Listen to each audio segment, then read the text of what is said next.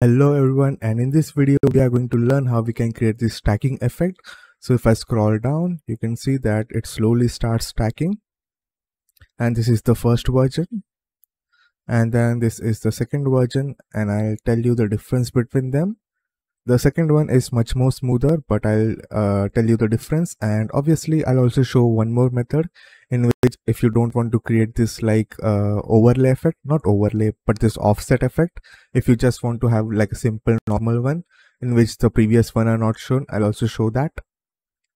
So in the first one, the effect, the way it works is that you could see right now the size is same.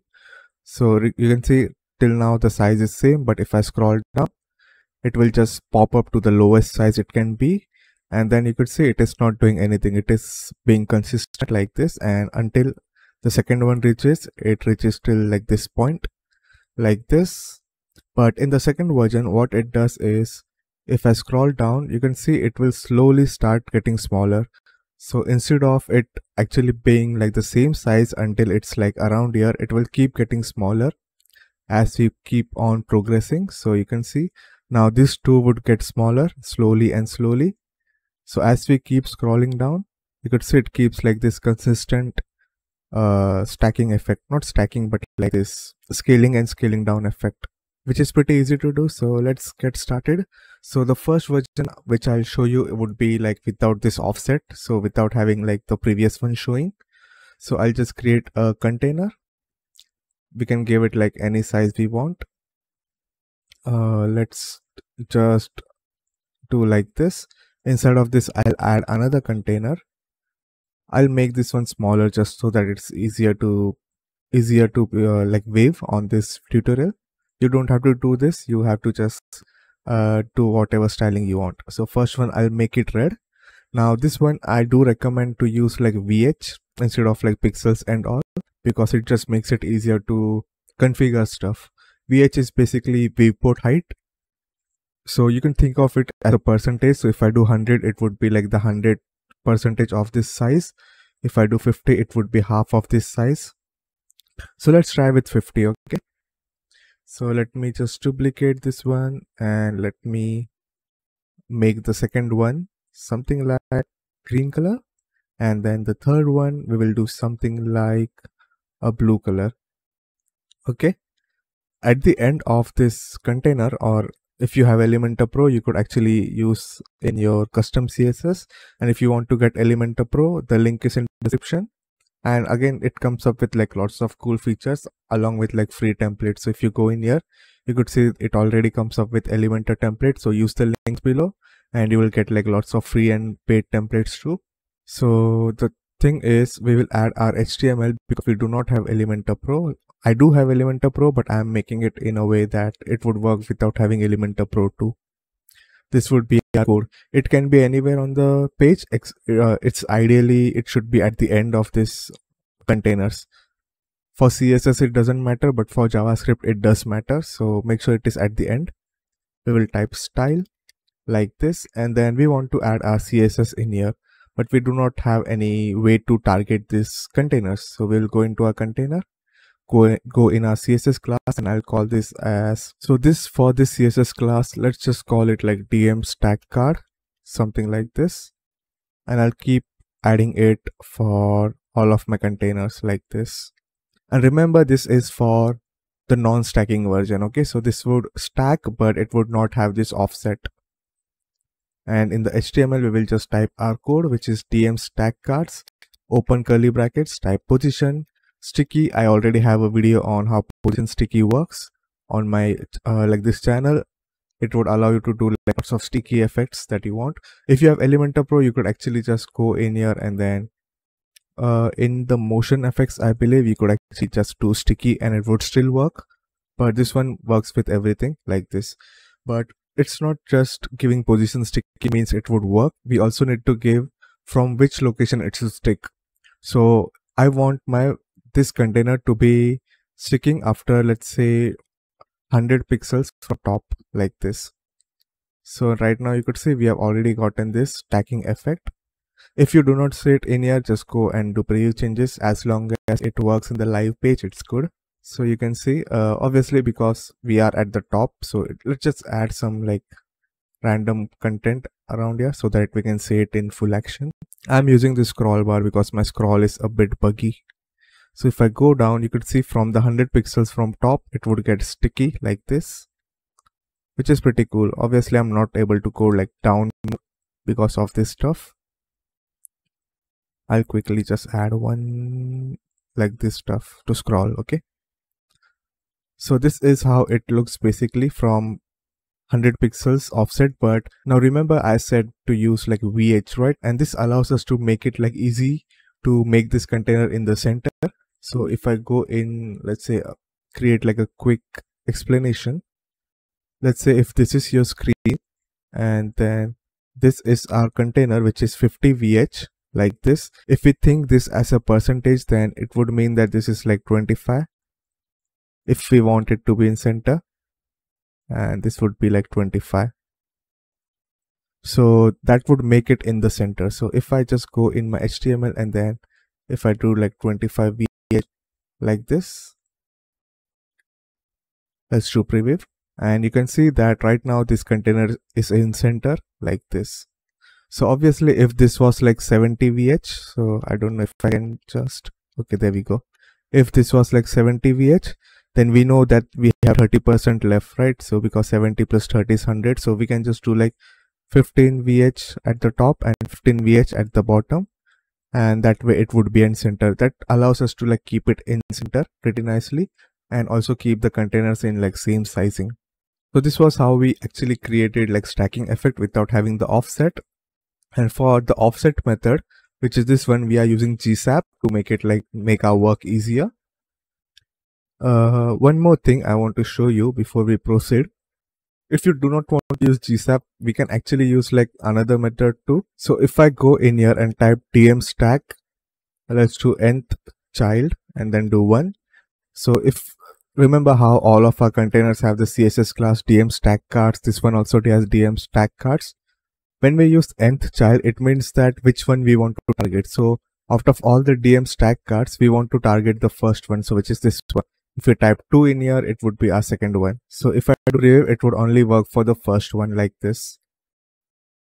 This one is like an easier method, but it does not have like much animation and has some issues, which I'll show you. So right now it looks nicer, but you could see all of these are not sticking, but these two are just, basically this one is the only one that is sticking. So what we can do is we can copy this 2 and then let's do 3, and then we could do is we could type calculate, which is CALC. In the curly bracket we could do 25 VH plus 10 pixels. So 2 space, let's do 20 pixels like this. And basically what we are saying that rather than sticking from 25 VH, we want to do 25 VH plus 10 plus 20 pixels at the bottom. So if I just copy this one and then paste in here, and this one I'll do 40 because we want to do like 20 plus 20, like keep on going like this. Let's see what would happen. If we do this, we can create this stacking effect without the scaling effect, okay? And also I'm not sure why, obviously this one just gets like this, you see it gets covered. So if you don't want to have, let's say maybe this like what you call this container just makes it like into one single container after you scroll down. If you don't want this stacking effect after the end, you could use like this method. But if we want to keep stuff like this, then we will need to do is another thing, which is we can use like this same stuff everywhere. So let's just copy this one around here like this, and then we could do is, let me just scroll down to show you guys. So the first one should be normal, but if I do transform, translate, for x-axis we do not want to do anything, and for which one is it, y-axis, we want to move it a bit below like this. And then if we go around here, we want to do 40 pixels. So let's see. You might not see the changes happening around here instantly because sometimes when you use nth child, it does not work with Elementor on the editor.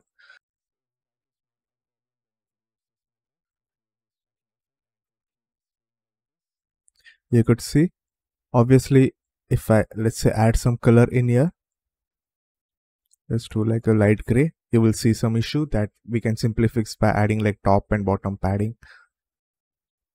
So you could see if I go down, you could see it's slightly outside, so you just need to add like padding at the bottom and it would work. And this way it would not just, it would it would keep this offset slides there. So that is one method if you don't want the scaling down effect. And make sure you just keep adding this like 40, 60, 70, like in 20s or whatever the difference that you want. So I'm just going to delete everything because right now we will go and start making this one. Obviously, I'm not going to teach you how to make like this container like this. So I'll just copy this one so that we have the styling, or maybe let's just keep it like this. Okay, why not? I'll add some padding at the top, like 100 at the bottom. Now for this first version, let me just check what I have used. So we have GSAP cards. So the code that I'm going to give you right now would require you to use this CSS class, and that is for the first version. Okay, this is not for the second version, so remember that. So let's go to our first container and then add that. Let's add that, and then let's add our third one. Might as well add 2 more to give like the full idea. And this one would work like nicely until you have 10 cards, but after you have 10 cards it might not work, and obviously I don't see why you would need like 10 cards to show, but you could check it out if it works or not with 10 cards or more. So right now all of them have the CSS class GSAP cards. Okay, now I am going to give you guys this code that is available in the description on my website. I'll copy this and then paste it in here, and let's see if it works or not. Okay, so let's give it a try first. So it does not. Okay, you could see it does not work, and that is because the last one I have given an extra class which is called GSAP cards end. So whichever is your last container, you should add space at the end and then add this one like this, and let's see in the preview if that works. No, it does not. I'm going to try doing updating and seeing if that works.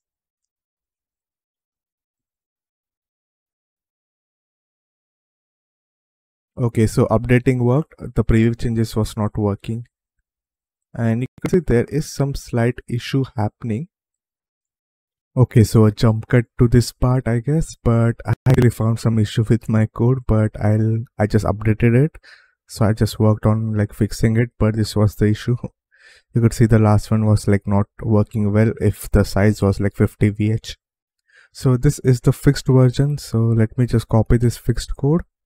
Let's do, sometimes preview changes is not showing the updated JavaScript for some reason. So I'm just going to do update.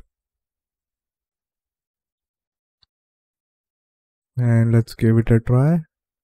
I accidentally removed this too, so let me do update again. So let's see if that works, please. And yep, it works. There is like slight moving at the end. Ideally I would want it to like just stop at this part like this, but it slides a bit. I don't think that's going to be that big of a deal. We can easily fix that by playing around with the, which is like this one. So rather than 0%, we will need to do like some minus, something minus. Okay, so you will need to play like -10, -5 or something. But it works. It's not that big of a deal if it slides a bit like this. If you want to see the markers, just make the markers to true, and let's do update. This would enable the markers to show, and this is where it would start getting sticky like this. You could see it is getting sticky at that part, and then it goes till this slides a bit like this. Okay, and then if I do false like this, it would hide the markers. But then we have another another stuff for this animation, which is making it smaller when we leave. So you could see if we go in here, let me like copy it in my notepad so that it's faster to weave. In here, if we check like on enter, we need to do this, and on leave back, we need to do this.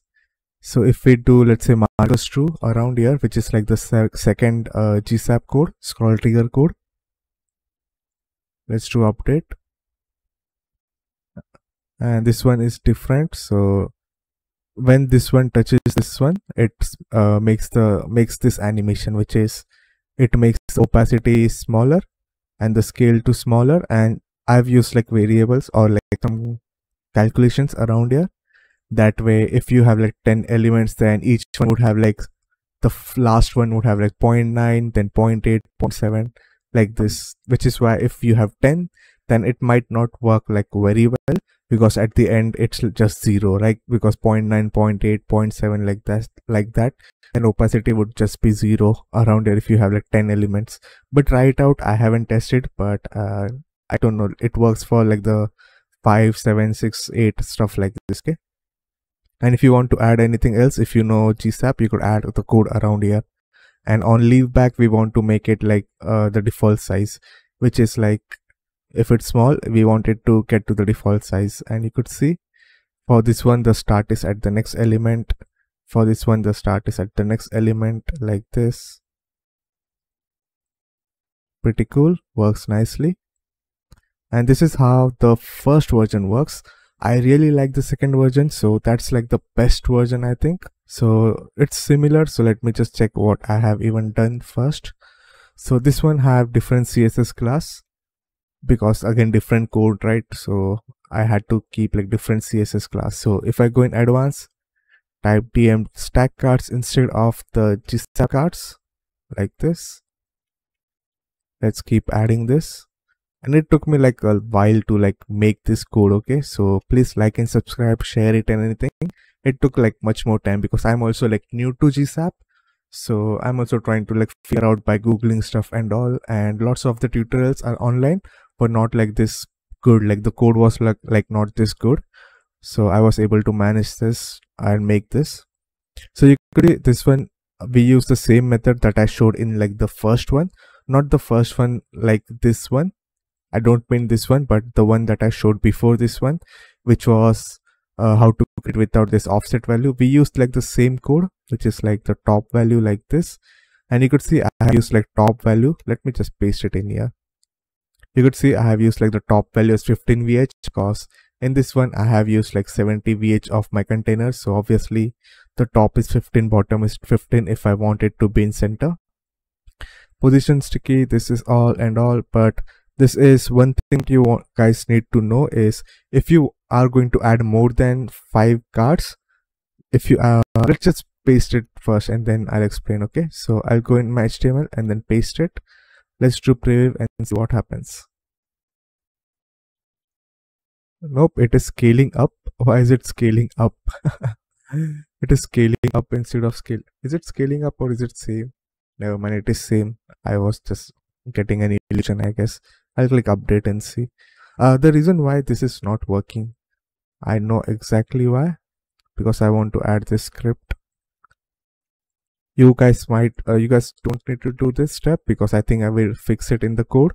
But basically we need to trigger the GSAP library, and you don't need to add this again and again, which is why on this page I had only added once and not in this one. If I go down slowly, and it is not working. So why is it not working? Okay, so I again messed up some code. So let me just update the code. I only did like one thing, that is added this Windows add event load, which basically like checks if the page is loaded and then the JavaScript is added. I'll update the code in description, so don't worry. Let's do preview right now. If I scroll down, you could see right now it just works nicely. Keeps on going. Wait, something to scroll. I was like messing around the code to figure out the issue, and you could see it works nicely. This one is like the better option out of all of the 3 options that I've shown. Like this, works nicely, stacks like this, and all you simply need to do is make sure the gap is set to 0 like this. In your main container, the gap is 0. And then in here, make sure that if you want to add another thing, so if I, let's say, duplicate this one, so right now I have 1 2 3 4 5 6. So for the sixth one, I'll just copy this one like this, add 6 in the nth child because we want to control the sixth one, and then make this one go from 80, you could say 20 40 60 80, and I'll do 200. So if you wanted to have like different spacing, you could like do 10 20 30 40 50. If you want more spacing, 30 60. Like if you want 30 spacing, then just do multiples of 30, 40 spacing, multiples of 40, and that would just work. So let's just update. I'll also add like a better color so that we could see it better like this. So let's see. I will also be providing a template for this, so don't worry if you want to test it out, if the code has some issue, or if you just want to use the template like this, and you would see it just works nicely. Yeah, this tutorial was like bit like a mess because I had to fix the code 2 times. So yeah, that's all. And again, if some issues still persist, I will keep updating the code, and simply comment any issues that you face. If there are any, I'll try to fix it and update the code as we progress. Okay, so yeah, thanks for watching. Goodbye, share and like, and that's all.